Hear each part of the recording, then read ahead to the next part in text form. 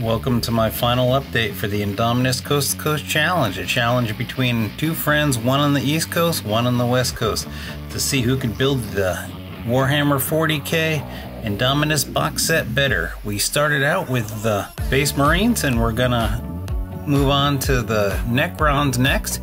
The Space Marines, we're doing our best to do a parade ready, or the best that we can get to parade ready finish on our Marines. The Necrons that we're going to do next week are going to be built for speed.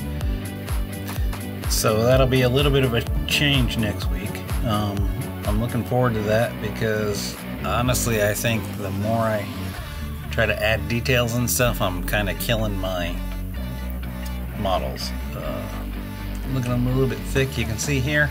I'm going to remove some of the shine. I have only some touch-ups. I'm pretty much done.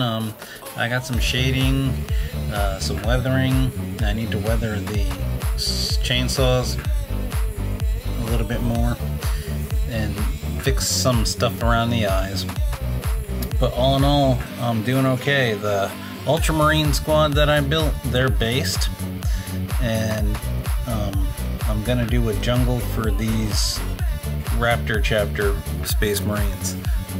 I've been working on different ways to do foliage at their feet, and I got a couple more days to work on it because the event stops, or the first phase of the event stops on May 5th. So on May 5th, myself and Tech Jedi, who I'm competing against, we both are going to stop and then we'll work on our presentation.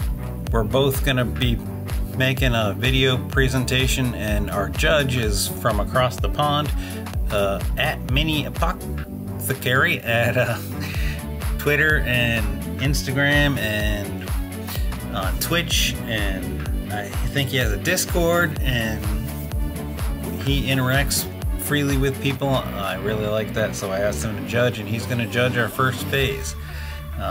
We're really looking forward to that, and we both have a week or so to work on our presentations, and we're going to do the best we can. I've already been kissing butt by following him on all the things, and I even had a good time tonight watching his Twitch live stream, and he was working on some grimdark projects for himself.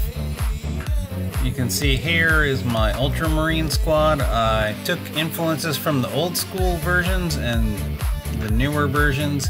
I remember years ago seeing pictures with their chainsaws that had warning labels, so I put some warning labels and I used some red on some of their weapons. I remember they used to have yellow arm pads and red weapons and like bright green bases when I first saw Warhammer pictures. And I'm taking a little bit of the old school with the new school, and I can see a whole bunch of mistakes now that I'm zoomed in. And I see a whole lot of fuzz falling. I got the fans on in the house and all the windows are open, and it looks like fibers though, so who knows what I'm breathing in. Can't be any worse than all the toxins in the paints and primers and everything that we use. But this is our judge, Mini Apothecary, and we're both super excited to have a judge for our first round, and we're going to be adding judges for the subsequent rounds so we can force ourselves to improve and have a lot of fun. So that's exactly what this event was for. It's to have fun and force us to build to the best of our ability and learn tips and tricks along the way. So I'm going to be working on some details this week. I'm going to be stopping on the 5th and then working on my final presentation.